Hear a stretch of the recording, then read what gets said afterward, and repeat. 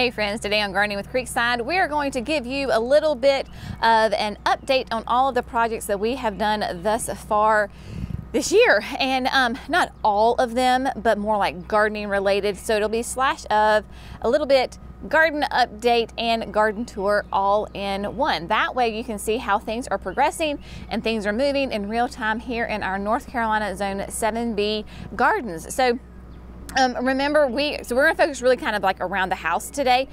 We may pop over to the greenhouse, to the nursery, and see that as well. All right, so first things first, standing here, I know you're going to laugh at me when I say this. We're standing at the shade garden that is currently in full sun. But remember, shade gardens mean they get 4 hours or less of direct sun. Well, we are now currently in my 4 hours of direct sun in this bed. This is nice early in the morning, so this is early sunlight in the shade bed. This is in the shade in the afternoon, really starting from starts 11:30ish, and then on the shade comes. So I wanted to give you an update because everything is just looking so nice right now.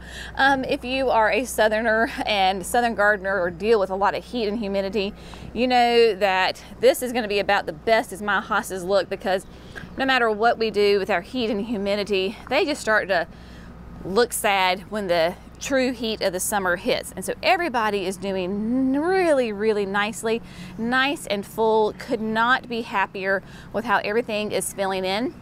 When we did this tour, somebody was asking about what happened to the zebra hydrangea. Nothing happened to it. I just had to trim it back because I lost, I had some stems in there that were not very healthy, but you can see that there she is. She's still in her same spot. And I do have one, I think I'm only going to get one flower off of her this year. That is because of just the crazy weather we had this year. The hay racks are doing great. Remember, I planted all 3 of these the same, both the wall hanging and then the hay rack. This is the lemon blush caladium with the double delight primrose begonia. It is a mounding and trailing begonia. Everybody is just doing so nicely. See, this is already starting to go in the shade. So that's what happens here.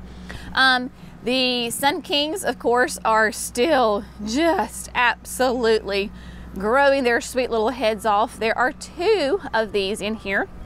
I had no clue that they were going to get this big when I planted them. They clearly love life right here and are very happy. I did have to trim just a little bit, selective pruning on them right here, so that this hay rack was not going to get covered up, because I do want those begonias to really kind of, you know, fill in and trail down a little bit. But I mean, y'all, look at this. If you get a chance with that double delight primrose, gorgeous, just beautiful. Yeah, so they are doing quite nicely. Everything looks really good in here. We planted the endless illumination broalia. They're starting to fill in. These were some late additions here. And then I did add the white wedding hydrangea. I've had to keep her nice and well watered, obviously, because, you know, new transplant, new hydrangea, and she's nice and perky right now and doing really nice. Hopefully we will get some beautiful blooms off of her this year. There's no reason why we should not, but she is doing quite nicely as well. While we're right here, let's go ahead and hit the front porch. Now, it is hard for me to show you these baskets because I'm short and they're tall, but they are doing great. These are 24 inches wide. I got these from Kinsman Garden Company. You saw where we planted these up and doing nicely. Now, they could be, in my opinion, they could be a little fuller. That is because we have not had them on irrigation yet. We just got the drip tubing yesterday, I do believe. So we are going to be installing that drip tubing. So once they get more consistent water, then they're just going to take off. But still very happy with them. They're hanging in there. Haha, no pun intended. They're hanging in there and doing quite well, as are these red geraniums. These are kind of a test trial for us to see how we like these red geraniums. Oh, Brenna found her one of those little sticky gumballs. Have you ever, they're off of the trees. I think they're off the, what is that tree? You know, they're like the little sticky balls, and they have like, not thorns, but they're pokey, right? She loves those things, and she'll get it and she'll toss it up in the air. Anyway, she found one. So, all right, now let's do is I want to give you an update on the chicken coop, because bless y'all's hearts, excuse me, I know you think we've probably like completely forgotten about our chickens and that they just like fell off the face of the earth, and so did the chicken coop. I promise we're making progress. It is, life happens, y'all. So let me give you an update on the site for the chicken coop. All right, so here we are at the site of the future home of the chicken coop from Carolina Coops. Again, you saw us begin this clearing process of clearing the spot for the chicken coop. Jerry has done some magnificent work. We had got the trees removed, got them all cleaned up, all the debris. My gosh, if you've ever cut down a tree, you know how much of the debris from the top of the canopy. Whew, it was a hot mess, but we've gotten all that cleared out, and we've pretty much gotten the site for the coop designed. So basically, and y'all don't judge me because this exposes a whole new level of hot messness. You'll see exactly what I mean here in a second. The hot messness is happening over there in that back corner. Just ignore that. All right, so the chicken coop basically is going to start right here, and it's 6 feet wide and 24 feet long. The coop itself is not that large, right? The girls don't need that much room, because basically all they're going to be doing in the coop is going in there and sleeping and nesting and laying their eggs. It is the run that definitely makes up the bulk of this chicken coop. I can't get the words out. So the run is 24 feet long. The whole thing is 24 feet long, but they can actually go underneath the coop. So the coop itself, where they hang out, where the nesting things are, is relatively small. I don't remember the exact dimensions. It's 6 feet by, I don't remember. And then the coop, the run rather, goes out 24 feet, because you want your chickens outside, right? And the whole thing will be covered, so it has a roof. They're going to get nice, beautiful sun right now, so that will go this way. And then in the afternoon, because the sun does set here behind these trees, the coop part itself will be right in here, so it gets some beautiful shade. So in the heat of the summer, that will be fantastic. So this gives you an idea of where the coop is going to be, because we were just in the shade garden right there. Obviously that is the house. This is the garage side. That is the driveway of the house. Gives you an idea. So in future plans, we will go ahead and develop all this area into gardens. I'm really excited because when you're up here in the afternoon, this area in the woods obviously is going to be nice and shaded. It is even shaded right now, but this is going to make a perfect area for like a woodland garden, nice shade garden. And I was talking to my mama, there is a ditch, just a natural gully just right over here, so that gives me a definite end. Like it'll end and I can fill this in with all sorts of really fun shade loving plants. Obviously we'll come in here and just get the little debris out. Don't have any plans for getting like major trees out, maybe just the little tiny like little short scraggly things. We'll get all that cleaned up. And then another fun thing is because, right, accessibility. You've got to be able to access these points when you've got livestock, when we've got gardens up here. All of this will need to be accessible with machinery and Johnny and us and everything like that. So just to give you an idea, so there is a little path that we have created right beside the tractor shed. So the tractor shed, and then these are green giants. There's a nice little access point right here that all of our machinery can get up, and then Jerry created a little road that comes this way where the mulch is not, and then as we spin around, it goes all the way behind these trees right here. And so from this tree, it goes all the way in the back and right here in the front. So I'm going to eventually turn this whole area from tree to tree into another garden. I don't have again, a whole lot of plans this year for that garden. It is more about getting it cleaned up. So we've got some roots showing, we've got some limbs right there. We need just to limb up the trees that are there. All the trees that are there are going to stay there, and then that will become a garden unto itself. So the next step is basically assemble the chicken coop. It came as a kit, and so we just put it together.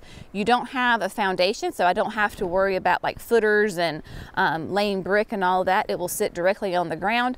We will assemble it, get it painted. We decided to paint it after we assemble it because there's so many pieces, it'll be easier to put it together and then paint it. And then we'll have irrigation water up here. At this point, we're not going to have electricity. We had some really fun solar options that we are exploring. So we will use more like solar lights instead of electrical lights up here. But the irrigation, the water lines, of course, are a major thing because chickens have to have fresh water. So that will be happening really, really soon because I told Jerry's like, we have got to get these sweet girls out. So speaking of the sweet girls, let me go show you how they are growing because, oh my gosh, they're not little girls anymore. They're becoming young ladies.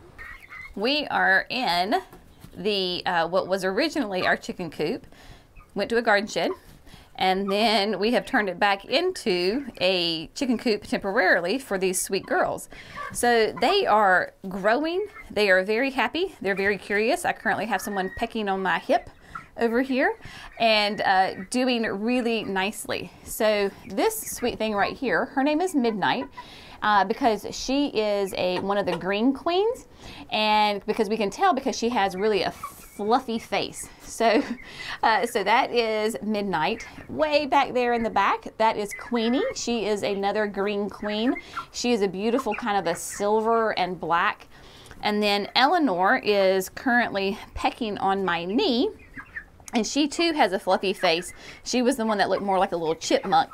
But yeah, so they are doing great. Very curious, very happy. The Rhode Island Reds and the Black Australorps, it is really hard to tell them apart because they are all the exact same color and they don't have any different markings. We have one of the Buff Orpingtons. Remember, we lost one of them. We have one that is super friendly, and so I call her Sunshine just because every time she jumps up on me, I say, well, hey, Sunshine. And so she has been dubbed Sunshine. So honestly, it's hard to tell which one she is. It's just the one that's a little bit more friendly.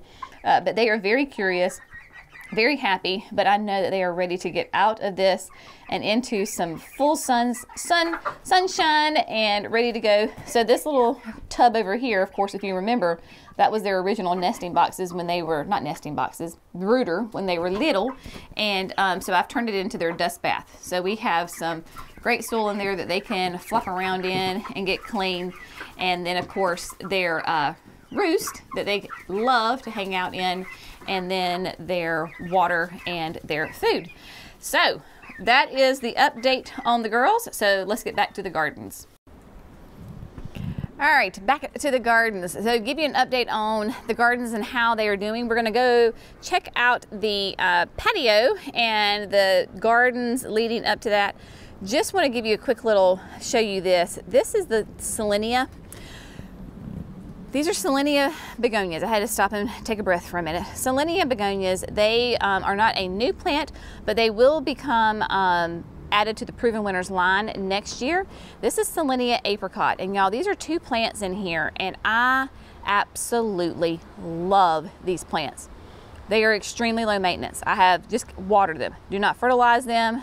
They just have water and very happy. So this gets lots of good sun now, and then it is in the shade in the afternoon. Doing really, really well. These are in some of the unique stone urns here beside the garage. We went ahead and planted some also in the landscape to see how they perform in the landscape, and right now they are just rocking and rolling and doing really well. But just to give you an update on, of course, the Gatsby, nope, this is the forest pansy bed, sorry. This is the bed that is sun and shade all in one. It gets lots of beautiful sun in the morning, and then this side is completely shaded in the afternoon. So that's why I can have hostas and astilbes right here. This is the Munchkin oak leaf hydrangea. Is she not just beautiful? So pretty. You saw me empty out the hummingbird. This is the rectangular hummingbird planter, and I took out my perennials and added them to the landscape. So look at these beautiful eucharis, doing fantastic. So we've got some there. We've got more in the back. I kind of planted all those perennials all in various places, and then you saw me plant this with the annuals. So beautiful annual color and just doing great. Could not be happier with this. Again, I've not water soluble fertilized this. It has just stayed nice and well watered and doing really, really nice. We have a video on that. You can go check that out. And then the, what do we call the y'all, my brain, the Gatsby gal bed, doing really nice. The Scentlandias are on their way out as far as blooming. So if you're going to prune them, this would be the time to do that. As soon as it finishes blooming, you want to go ahead and prune them because they do bloom on old growth. So those are doing really well. And then of course, because this is called the Gatsby gal bed, look at that.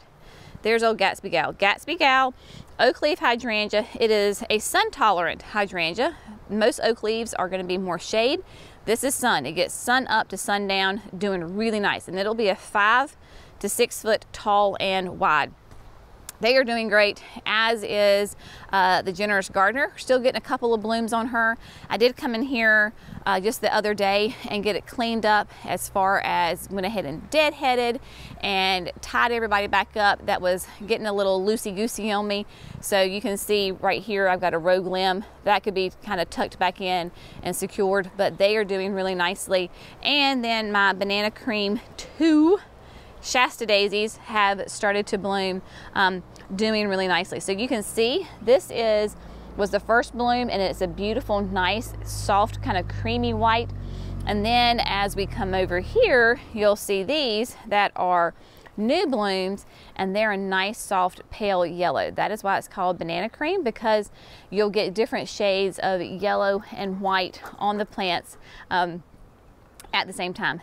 Brenna is wearing her scarf for in honor of Memorial Day, so she's being very patriotic today. And then moving on, right behind Brenna, we have, of course, where we just were in the chicken coop, and you saw me put this collection of pots together the other day. Everybody's doing great, doing some water, very happy. Not much to report on this because this is a fairly new planting, but you can see that the purple fountain grass is turning, definitely has darker shades to it. Look at those sweet, these are the new Super Bells for next year. A nice, beautiful double pink, doing quite nicely. And then y'all loved this petunia as much as I did. This is a petunia that a customer gave me that I could try out. I believe it's called Lime Royale. So that is a fun new one. And then I got these cute little frogs. Are they not precious? Got them, ordered them from, I believe it was called Wind and Weather. I'll put a link on there, but it was a great little magazine that came in the mail, and they came as a set of 3, and so they're meant to go on the pots. So you have a frog that hangs upside down, one that's climbing in, and then one that's hanging on. So super stinking cute. I actually ordered 2 sets of those, so one for me and then one for my mama, because I know that she appreciates it as much as I do. We love some really fun, whimsical garden art, right? I mean, you got to have fun in your garden, people. All right, speaking of fun, look at these beautiful, beautiful plants. Oh my goodness. So here we have, this is the Supertunia Mini Vista Indigo. Doing great, spreading out really nicely. There are a couple of holes, so if I want full coverage, I suppose I could come back in and tuck those in. We'll see, I don't know. We had a massive storm come through our area 10 days ago with like 85-mile-an-hour winds, and it was straight line winds, and they came in and actually they pushed down my roses. They broke them in some of those areas. So the worst were the Rual Doll and then the Poet's Wife. So they are, they're going to require a little bit of attention. But we had a photo shoot here this week, and I did not want to cut them because, of course, all those gorgeous blooms, and I knew that the photographer could work around the disheveled look of the actual plant and still get those gorgeous flowers. So once they finish blooming, I'll have to give them a nice hard prune because I do have some limbs in there that got snapped. So I'm gonna have to do a little bit of repair work. That's gardening, right? There was nothing wrong with the plants. The plants didn't do anything, but when you have 85-mile-an-hour straight line winds, odds are things are gonna get hurt in your garden. And this was the brunt of it. If that's the brunt of it, I'll be happy because we had one town over lost huge tons of massive trees and there was a lot of damage. So I'm not complaining. We're just giving a little update on that. The plants around the fountain, oh my goodness, y'all, could not be happier. Look how beautiful everything is. So we have the Snow Princess Sweet Alyssum. Then we have the Super Tunia Mini Vista Yellow, which is new this year. And then the Artist Blue Ageratum back there in the back. Of course, the fountain is just as happy as ever. This is from Unique Stone. Love this one. It's called the Hospitality Fountain. We only lost one Snow Princess, and I'm not really sure why, but it was, I don't know if somebody peed on it, stepped on it, but you can see a little bit of a hole right there. It's all right. Everything will bounce back, not a problem. And then painting over a little bit, you'll see the Super Tunia Mini Vista Whites along with the Sunstar Rose Pentas. Now, you may notice that my gardenias are looking rough, especially these two right here. That is due to the Arctic blast, that crazy cold air that we got right before Christmas. These two definitely look the worst, but they are flushing out with new growth. I did holly tone on them, and then they are on irrigation, so they're flushing out. I told Jerry it's sad though. I really doubt I'm going to get any kind of blooms off of them this year, so I'll probably go ahead and fertilize them again, make sure that I don't have any buds forming, and then I'll give them a little trim. But there is new growth popping out, so that is very encouraging. Gardenias are my absolute favorite, so you can see that new growth right there that is coming. Like I said, I just don't think I'm going to get any flowers this year, but again, such is life, right? Such is life. We're gonna pivot and move on. Speaking of moving on, I want to give you an update on this end of the forest pansy bed because this is the side of the bed that gets full hot afternoon sun. So you saw me plant up. This is, believe it or not, there is a Unique Stone trough under here. This is the mass planting of the Super Bells from Proven Winners that will be coming out next year. I'll pop up the name because I honestly don't remember what they're called. But they are doing, I mean, y'all, glorious. Like, just look at that setting, how it is. So we have a Sugar Shack button bush right here. That is an Edgeworthia behind it. This is a perennial salvia. This is Diane. And yeah, everything is just looking really nice. Super excited because this is my first year I am going to get buds, flowers off of my Sugar Shack. See that little ball right there? That is going to be the bloom. So they are covered. Really excited about that. Give you an update on those as they come along. The Nemesia, we'll see how it holds out. It's starting to look a little rough. We'll see how it can handle our heat and humidity. Typically is a cool weather plant. This is Coconut Nemesia, the improved version from Proven Winners. We'll see. It looks a little bit, especially here on the ends, like it could be struggling. The yin and yangs that we pruned, doing really nice. Everybody is just doing great. What is doing equally amazingly as well are the Incredible hydrangeas that we replanted.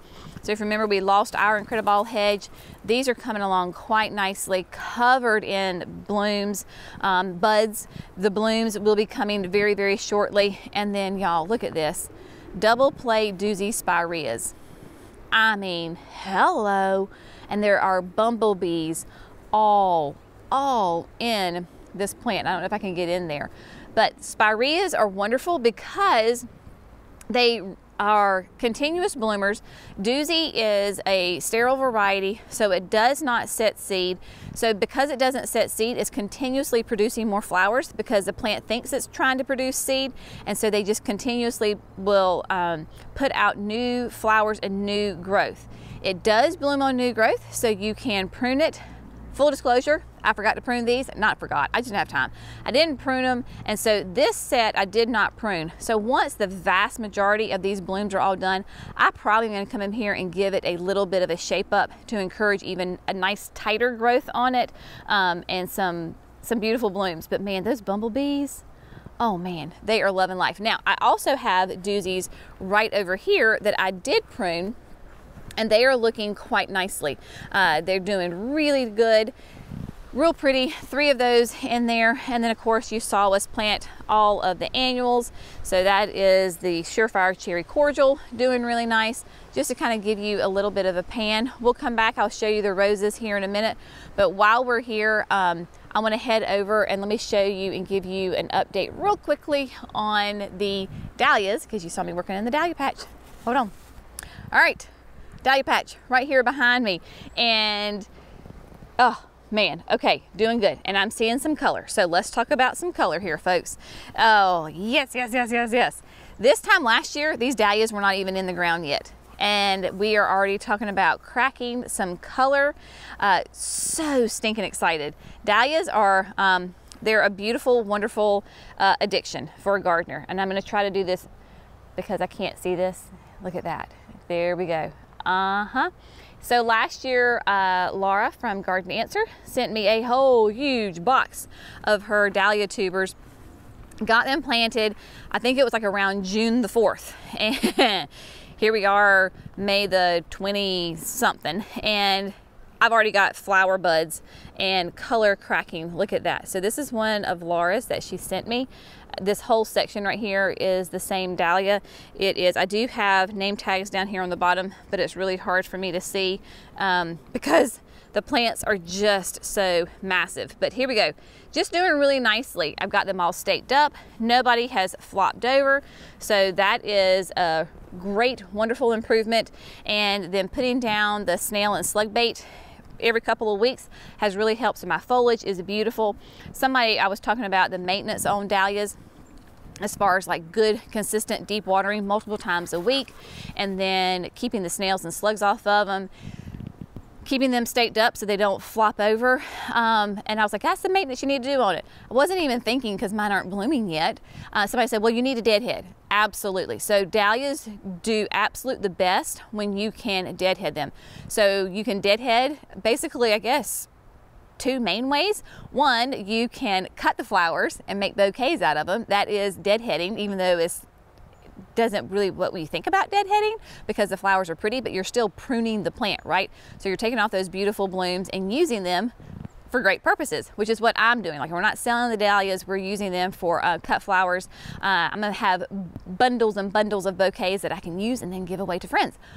So do that. But if you can't get all of the flowers, which you're not going to be able to unless you're out here cutting every single day, is once the flowers are spent, just trim them off, just snip them off. That way the plant is continuously putting in new energy and building up and giving you more beautiful flowers.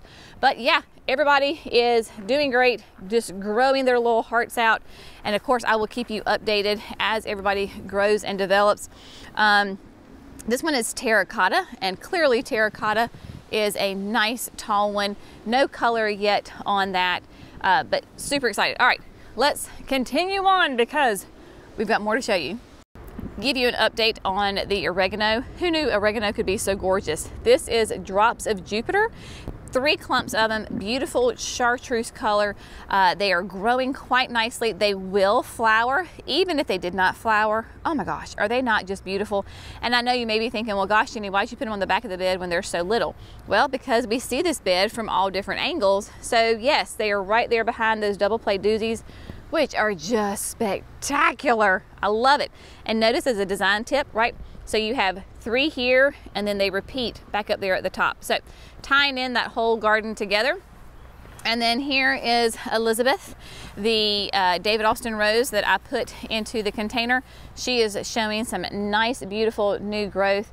And so she's just kind of plugging along. She's doing quite well, just doing her little thing over here.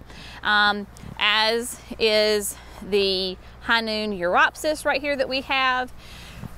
gorgeous. I mean, everybody's just doing really, really nicely. The yarrow is coming in. The echinaceas are already blooming, which is crazy for it to be, here we are in May and we've got those blooming. And then of course we call this Emily's rose because this is the rose standard. This is the Julia Child rose standard that my Emily wanted to rescue from the nursery because she looked awful this time of year last year. So, but look at her now. I mean, gorgeous. The Julia Child rose is named after the famous chef, right? Because she loved to use butter. And so you've got these beautiful roses that have that nice buttery yellow. I mean, just look at them and they're huge. So yeah, we need to come in here and do a little cleanup, tidy her up, but just massive, gorgeous, and they smell amazing. Just smell so good. Nye Bevan, he is a little slower coming up. We've got some growth on him, but not quite as vigorous as Elizabeth and some of my other David Austins. We'll see how they do. And then blueberries. We've got some blueberries. I know this week is not really an update, but there are some big old huge fat blueberries and they are delicious. Look at the one in a melon. One in a melon echinacea right here, covered in flowers, right? Covered in buds and got some nice height to them. Really super nice, doing great. So let's continue. We're gonna move on. I think, where are we gonna go next? Where are we gonna go next? We're gonna figure out where we're gonna go next because there's so much more to show you. Oh, I know where we're gonna go. We're gonna go up to the deck boxes because they look great. All right, sorry. Before we go up to the deck boxes, I wanted to show you this phenomenal lavender. Phenomenal lavender lives up to its name. I mean, this lavender is 2.5, 3 feet tall with these flower buds, is getting ready to just absolutely explode in color. There are 3 of those plants right here. Love this lavender. If you are a faithful viewer of Gardening with Creekside, you know that I have struggled with lavender. It is because we are in North Carolina. We are hot, we are humid. I have clay soil that retains moisture. All the things that lavender does not like. Lavender likes to be more in an arid, drier air environment. They do not like to have wet feet. They do not like to sit in wet conditions. Not that they're sitting, but that I mean, clay holds water, right? I have killed more Sweet Romance lavender than one should be allowed to because I was trying it in all these different locations. I have done Sweet Romance, I have done Munstead, I have done different varieties of lavender and in the landscape, in the pots, all these things, and they would survive for maybe a year and then it was just a slow death and it was sad. Kata, our beloved friend and sales rep from Walter's Gardens, said, Jenny, try one more time and try Phenomenal. I did last year, could not be happier, y'all. This is a gorgeous, gorgeous plant. So it is non-branded, which means it's not like a Southern Living or a Proven Winners or a Monrovia. You will be able to find this in a black pot at your local nursery. Go get it. You need it, especially if you have struggled with lavender like I have. So, as a side note, we do have it for sale here at Creekside because we are growing it. Now, coming on up, these roses also got a little bit of a hit. You can tell that it is time to go ahead and deadhead Desdemona because she has been in full bloom and she has been glorious and she is beautiful. I love this rose. I mean, look at that. Such a beautiful, beautiful flower. But it is time to go ahead and start cleaning her up, and as the same as Emily Bronte. Emily took a real hit with the weather as well, and so she needs to be cleaned up here. All of the Mini Vista Whites are doing quite nicely, as are the Impatiens. Now, again, this is going to be kind of hard for me to show you because I'm short, this is tall, but look at the Selenia yellow begonia hanging baskets. I showed you the Selenia apricot. This is yellow. So let's hop up on the porch and I will try to show you a little bit of a better view. Now I know my blue pot does not match and go with this, but it's Vermillionaire, and every afternoon we have coffee sitting right here, and that's my rocking chair, and we always have a male who comes right here, feeds on that Vermillionaire. And you know Brenna, she is my shadow, right? So 9 times out of 10, she is laying right there beside of the rocking chair, And Mr. Hummer comes right here, does not care that there is a, what does she weigh, 90-pound German Shepherd laying right there. He comes and eats and has a feast with the Vermillionaire. We'll come up this way and try to show you a little bit better of these hanging baskets. So this year, if you can find Selenias, it is a series. So there's Selenia yellow, apricot, then there is a white and a red. Just gorgeous. And we'll move on down here. There are 3 plants in these baskets. These baskets are 14 inches, I want to say, 14 inches in diameter. But look at that. Beautiful. Again, I have water soluble fertilized them, I think, once, and then they just receive regular water. Here we go. You saw me do this shea container. Doing great. Everybody's just plugging along. Really, really happy. And then here we go, the deck boxes. They are filling in. Let me tell you, they are filling in. So we have more of those Selenia yellow begonias right here. Mini Vista whites. This is pink cashmere. This is going to be a new Superbena for proven winners next year. The saffron finch yellow petunia will be new next year. But everybody is just filling in really nicely, getting some good action going on. Poor little plum dandy right here. There is a plum dandy, so we might have to do a little bit of telling everybody to go in their appropriate directions. But yeah, so just doing great. Really happy with how this all is growing and developing. I believe I have fertilized this one 1 or 2 times. So that just kind of gives you an idea, perspective. That's why it's so important to use really high quality potting soil. Go ahead and put your slow release fertilizer in there to begin with. The compost, of course, helps. So when you're using great soil, great amendments in your soil, you're not going to have to be out here feeding them constantly, especially in the beginning while all that nutrition is available to them. Just good, consistent water. That is the key for your flowering annuals, really any plant, right? Whatever their water needs are, meet those needs, and then they are just they're growing and developing. Love it so much. All right, I have one more update that I want to give you before we sign off for today. The clematis. Remember, we planted 3 clematis here on the wall of this, where the roses are here at the patio. Well, they have started to bloom and just doing fantastic. This is Scepter to Isle Rose. Again, it's time to come in here and give her a little bit of the cleanup, but look at this. Is this not gorgeous? Off the top of my head, I do not remember the name of this. It will pop up on the screen for you. Brushwood Nursery, that is where I get my clematis, but look at that. Is that not just gorgeous with the roses, just all intertwined with one another? Just fantastic. This one and then the 2 on the far ends are probably the most prolific. The one in the middle is a little slower. Who knows? I mean, I just planted these as they were basically 1-gallon plants, and I'll have to go back and look at that. Was that March? Early March, I believe it was. Late February, early March that I planted these. Not even, just a couple of months old. So they will just grow and develop and just get more and more gorgeous as each year passes.